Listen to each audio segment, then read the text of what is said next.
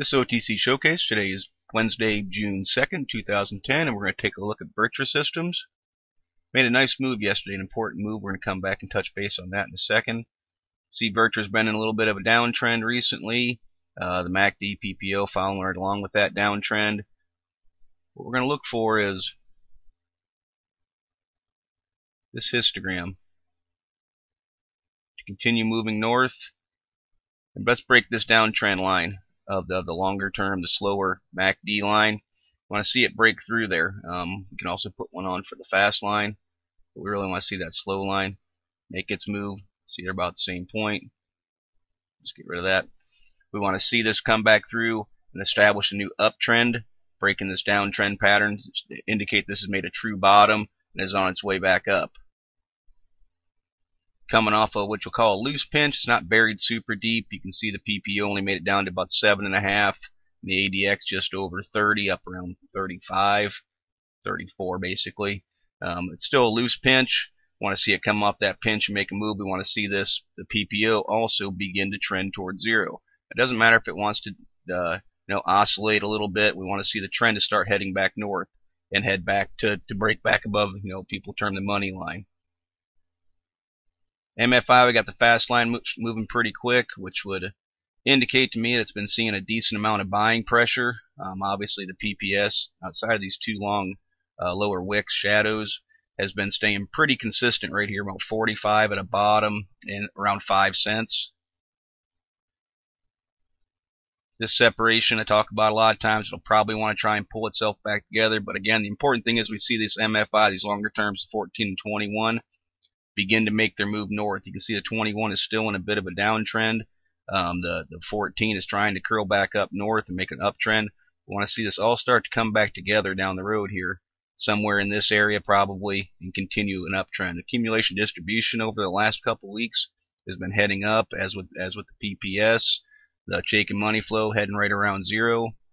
Everything down here is in pretty good shape to see maybe a true reversal here, a true bottom being found. You can see the tricks. We always want to see it trending towards zero. It's trying to flatten, had a little breakdown with those long wicks.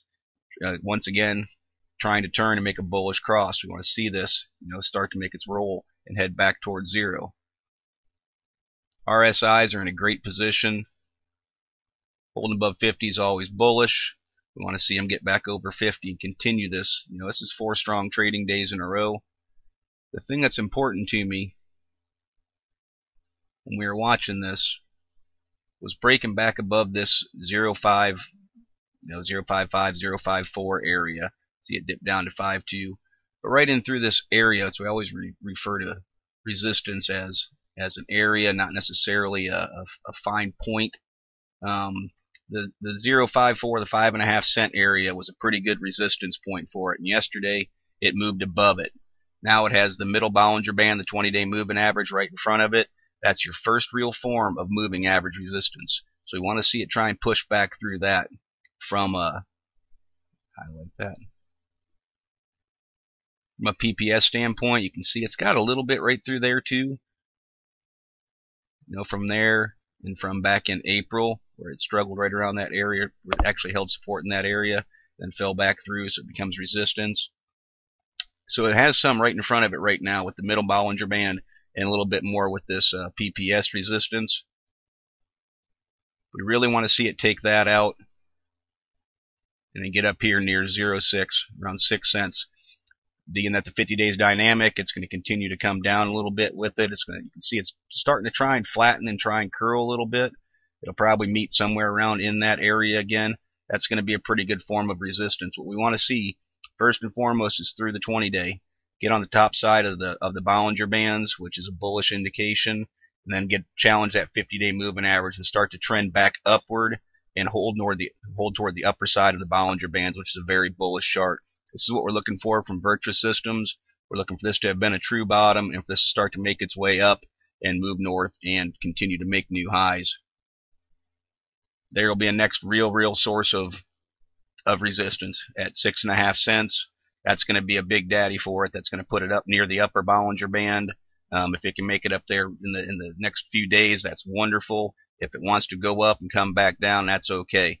Let it go up. But we want to start seeing all these indicators to turn the trend from going south to moving north, and that's going to take a little bit of up and down action to make that happen.